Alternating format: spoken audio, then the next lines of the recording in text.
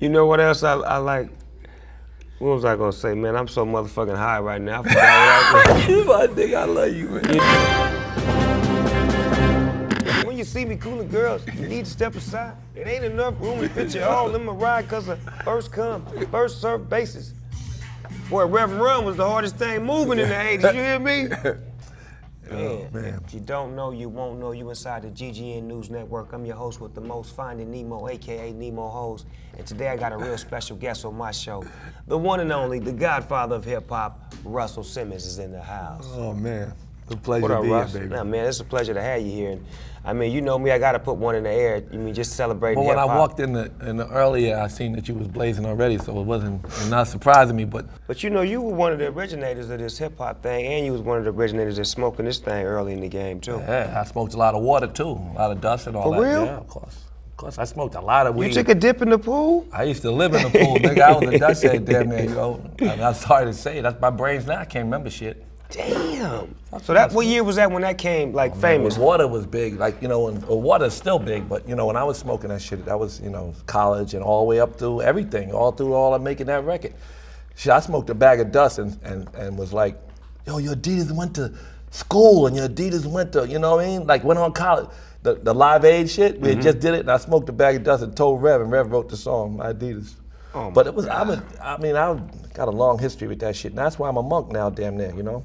Yeah, but see, to be able to make that full 360 transformation is life. Now you looking good, you living good, you look like you going backwards, like you going like 20-something years old right now. I'm older than a motherfucker. I know, you know, I know, but I'm saying you look like you going backwards, like your age is running that way instead of that way. What is the trick to it? Is it what you eat, the way you work out? Kid. You do whatever you want to do, and you still look young. You got like a little young vibe, and you know, you glow, radiate youth, you know, so. It's really in your head, a lot of it. But yeah, I meditate twice a day. I do yoga every single day. You know, I don't eat no animal. I don't fuck with no animal product, no dairy, egg, fish, none of that shit. I don't eat none of that. So a lot of that helps, you know, a lot. But it's the spirit that keeps you alive, you know. And what got you into being a vegetarian? Like, cause I know you started off, you know, doing what we normally do. But what got you? Pig feet and all that shit, chitlins, whatever the fuck niggas put in front of me. I ate everything. The vegetarian thing came, you know, after practicing yoga, you know, for a few years, and my gurus, you know, it's like gurus remove of darkness, like, and so they, you know, we talk a lot about animals and the 40 billion animals that suffer every year, that are made to be born to suffer, and then they fuck up the environment. They take all the resources so niggas starve. They take all the water so niggas thirsty. They take everything, and all they do is make us sick. So, and it's the worst karmic disaster in the history of the world. You can't get worse than that, than killing 40 billion animals. Make them born so we can kill them. Because, you know, they wouldn't, the cows, let me give you one thing, and we're gonna move off this, because niggas get mad when I start, you know, rambling about this subject, but the cows alone, their farting is more than all the trains, planes, and automobiles multiplied by 2 in terms of ruining the environment and the ozone layer. That's the UN report. Wow. And we make those cows. Them cows ain't just born naturally, that many cows. We're creating them. We create that suffering, we create that sickness, and we destroy our environment, and we burn up all our resources just so niggas can get sick eating shit that makes them, you know. Barbecue ribs and, damn, that's hard to get rid of that filet mignon and barbecue ribs and T-bone steak. It's just something I acknowledge, you know, and we all acknowledge different shit. Like we do foul shit and we do other shit that's not so foul. That's one of the things I learned that I don't want to, you know, participate in. So. Well, getting on to some music shit, the movie Crush Groove, is that a real? That's way before my time, man. I can't speak on that. No, is that a real depiction? Because when we see Blair Underwood, that nigga ruined my first 10 years in the record business, man. Because I used to go places and bitch, I mean, girls would be like, you know, where the fuck is Russell at? You know what I mean? I used to have a bald spot, you know, because I was high as fuck. I used to sniff a lot of cocaine too, that make you lose your nervous system, you lose your hair. So I was fucked up back then, you know, and I'd show up somewhere and they'd be looking for Blair Underwood. That's a handsome motherfucker, pretty bastard would be somewhere, you know, making another movie by then, but he ruined days of my life, man. When I would show up trying to, you know, being you, just doing you. Just trying to be me, you know, they said, oh, that nigga's you, where's he at? I'm with that old school shit, man. That old school was what bred me, man. I grew up a real student of hip hop. Even being from Eastside Long Beach, we studied all the great rappers from New York and how they got down, they style and they swag. I mean, that shit was impressive to us, the way that they held the crowd. Like, MCing was the shit back then. Not just making a dope song and bringing 100 niggas on stage with you and everybody singing your shit, but just being able to control the crowd and freestyle and be right now, talk about what's happening right now. It's good, you know, it's good watching what they became too. All them dudes that came from era, not all obviously, but a lot of them, they really became good dudes and they really didn't fall off. Like, you know, athletes have a tendency to not to carry on, you know, once they stop playing but the rappers, you know, and other people, other stars that we have, you know, God knows Hollywood throws away black stars like they ain't nothing, but the rap stars, you know, Curtis Blow's probably in Europe somewhere talking about, you know, doing that intro he used to have, that fly intro. People in the place, and bass in the face. See, first place in the rap race. You know, that shit sounds so good to your ear. Have no fear, Curtis Blow is here. That shit, he's probably somewhere in Europe doing that right now, you know, and a lot of them was on the road and, you know, they paying bills and they keeping their family right and all that. So it's good to see a lot of them, you know, where they at right now. You know, they still hustling and they still doing what they love. What was it like growing up in the Simmons household as a kid? You know, my father was very cool. You know, he was a real educated dude. And, you know, we lived in a lower middle class neighborhood. It got destroyed by heroin. We became the heroin capital of Queens, Hollis, Queens. But it was, you know, we moved, I was real young, we moved in, there was some white people there, a few, but they left. But then, I mean, the reverse of gentrification. And it became really, you know, a little struggle. You know, there was gangs, but we was bitch ass gang members. I mean, they killed a nigga, hung his colors up in the park, and nobody came out for 2 days. You know, so the neighborhood was, you know, a place, you know, like any other neighborhood where niggas come out in a little struggle. But the house itself, I started telling you, my father was an educated man, but he was a very street kind of dude. Like he used to refer, back then, you know, you didn't have a mustache. My father would call them pussy lip niggas. Like niggas without a mustache. You know, but he eventually became a professor of black history. He's a very smart man, but a very street dude. So he was really, you know, he was cool with me. Like he was somebody to help. And he raised three good members. My brother, you know, he'd been through some shit, but became an artist and is on the board of the Brooklyn Museum. And he's a real, you know, prominent member and runs a charity and so forth. And then Rev is a reverend, you know, like that, and he raised a good family. So he did a good job. My father did a real good job, you know. My father was the shit. His poetry was like, it was real. He was an activist too, you know. So that's where Ron get that from? Yeah. Yes, he's always been. My brother was an artist, my brother's an artist, the older brother's a painter, you know. So we're like artistic family. You know, that's why, you know, I love artists, you know. I mean, I produced a lot of records, I wrote some songs, but really, I work with artists. I fucks with artists because I like, you know, I like the energy, I like the freedom. I don't like the way the world is so blocked out, you know. Like they was yelling at me about rap lyrics and shit, you know. It's like they don't like the sexual content. Niggas think about, this is real talk research. 36 seconds a man thinks about sex. Every 36 fucking seconds, some sexual thought. So when a song like ass and titties, I be laughing. I see it in the movie, made me laugh. I see it more, and I hear more ass and titties. That's what niggas be thinking about. So why can't artists say what the fuck niggas is thinking? That's an artist's job. What I want to know is LL Cool J. Yeah. How did you find that nigga? Did you know he was gonna be the shit when you found him? No, he sent a tape to Def Jam and Ad Rock found him. Ad Rock brought the tape. From Beastie Boys? Ad Rock found the tape, yeah. Oh, Ad Rock brought the tape to Rick. And Rick brought the tape to me, and we were sitting in the office playing a beat, and it was Anita beat, but it was not this Anita beat that you know.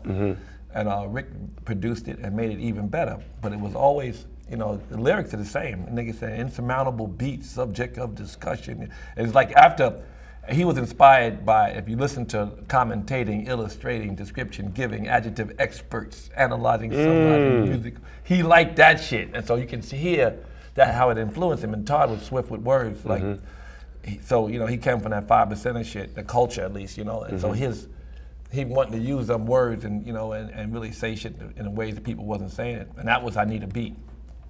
Yeah, that shit was hard. It was hard as fuck. We put that shit out, our first Def Jam record. When we put it out. That's the first record y'all released on Def Jam? That's it, I Need a Beat. And we put this shit out, kid. We went to a store, a record store, the Hot Store, and it was in plastic, right? And the Def Jam logo was on. He said, they sold a box of these. I said, what the fuck is it? He said, I don't know. I said, how you don't know? It's not on the radio. It's not, they didn't have no rap, they didn't even have no rap hip hop show played yet. It wasn't on Mr. Magic or none of that. It was just, it was in the box. And niggas was buying it, you know, it was amazing. So like, that's what I always say about hot shit. You can't hold that, you can't hold it, you know. If it's a hot rock, it's gonna burn through the shit. Yeah. And like you were saying about making rappers. Yeah, it's hard. I can't seem to make a rap star as opposed to me making a football star. By me creating my football league, I've created over 50, you know, little stars that's going to high school and college and eventually NFL, but in the hip hop world, it's so hard to make someone or create another star on the same level as me. Well, ain't nobody on the level with you, Snoop. I ain't come here to, you know, to gas you up, but you Snoop motherfucking dog, nigga. They ain't gonna make no more Snoop dogs, nigga. For real? It. They don't make them no more? Fuck no, nigga. You the only one of them motherfuckers. Damn. Hi, I'm Stormy Friends, and I'm reporting the weather today from New York. Today we had an earthquake caused by my twerking. It made an earthquake. I don't know if that's possible, but I don't know anything about weather. I'm just here.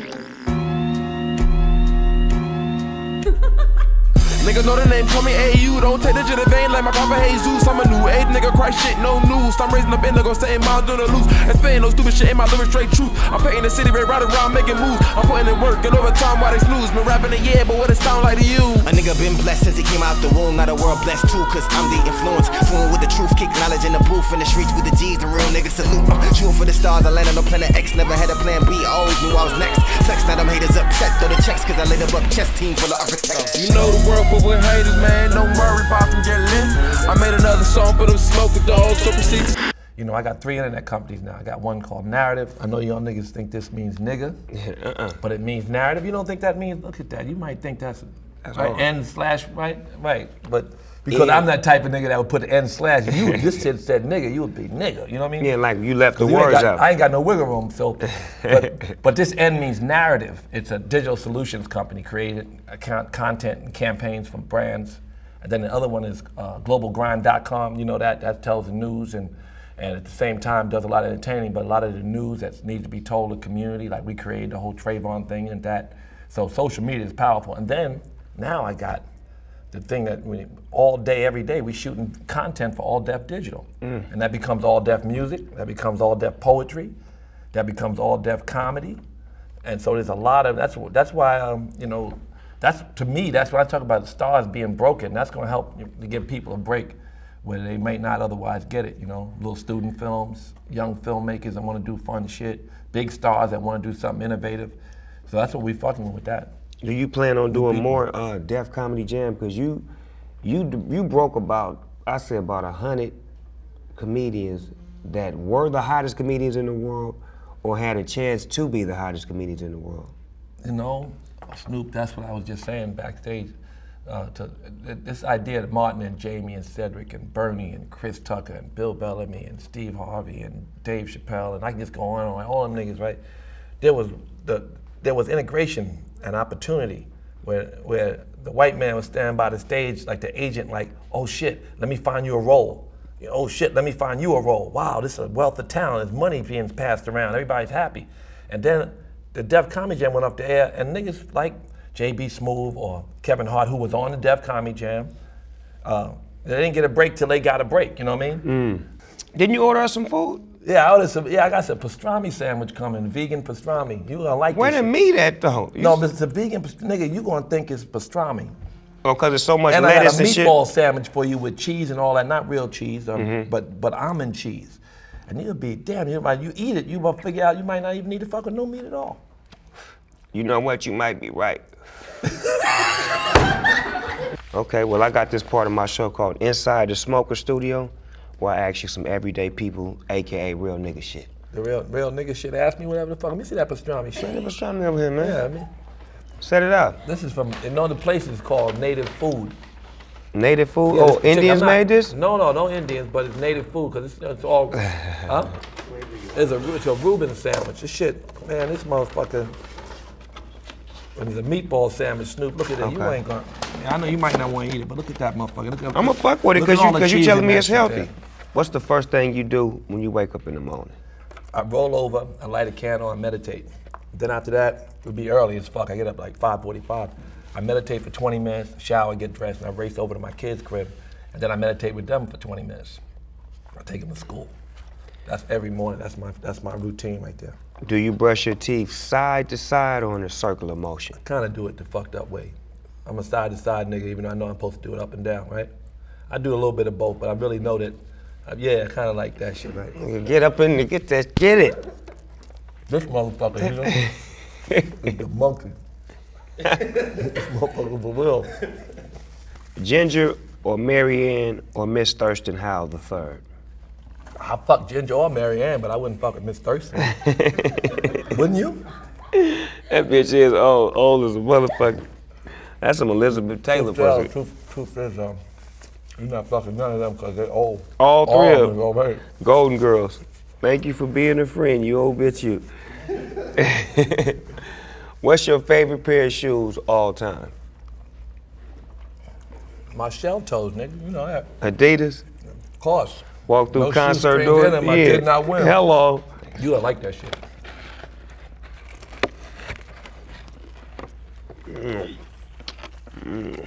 Tell me that ain't a meatball sandwich, nigga. Healthy living. There ain't no chop, no cow up for that shit either. Well, they didn't? No, fuck no. Where'd you get this meat from? It's not meat though, you know that, right? It just tastes like meat. I like that. What else? I hate it when niggas. I try to never say hate. Hey, niggas be fronting. It's 2 words, but I'm two words. Niggas be fronting. Yeah, I hate it when niggas be fronting. Right, if you want, like rappers, they say keep it real. You want the honest to God truth if we can give it. I look for blank in a woman. You know, I like women who like to meditate, or don't like to smoke cigarettes, don't like to eat animals. I like women who, you know, I honestly like girls who like girls, you know. Ain't nothing wrong with being a lesbian, man. I didn't say a lesbian, you could be a lesbian too, but girls who like girls and just in general is good, you know. You not a lesbian? I'm a lesbian personally. Okay, well that's what I'm saying. No, I'm not, no, I ain't saying. My favorite position is? I like all kind of positions. Favorite position, you mean? Is it the downward dog? Oh, yoga position. I don't know, you know, the thing about yoga is you get in more difficult positions so you can learn to be okay with difficult positions. In other words, you smile and breathe in every pose. So after you did a twisting triangle, and you come outside, somebody yell at you, say, bitch, I just did a twisting triangle. I give a fuck about what you see. You know what I mean? That's what yoga is. Yoga is this idea of the physical practice. Yoga is 8 parts, but the physical, the asana part, the 3rd part, is about smiling and breathing in difficult poses. And then you take that same attitude off the mat. I'm a blank. That's the hardest thing to answer, nigga, because they answer me that every day. You know, like, what am I? Like, I don't know what the fuck I am. Right, I ain't gonna be boxed into that shit, because niggas do say, I'm an artist, I'm an artist, but I'm a businessman. I'm a, you know, I'm a yogi and I'm a rapper, you know, a rap fan, you know, and they're not different. None of it's different. It's all not mutually exclusive. You know, I live in the world, I'm an activist, you know, I care a lot about niggas that's locked in prison. I care a lot about animal rights. I care a lot about gay rights. I care a lot about getting niggas jobs. I care a lot about all that shit. At the same time, I care a lot about, you know, freedom and happiness and promoting all kinds of well-being for people, you know, which is kind of the same, but it's different, you know. So I don't really have, I can't really say I'm a real nigga, I'll tell you that. I like that. That's the best answer you could have motherfucking gave. All that talking and bullshit. Nigga, when you said that shit, nigga, you just won $100,000 on the motherfucking game show. I almost motherfucking blew it. That nigga was trying to make up his mind. I'm an activist. Something. No, that ain't the right answer. I'm a real nigga. 100,000. That motherfucking meatball good, or whatever it is. Church, preach, tabernacle.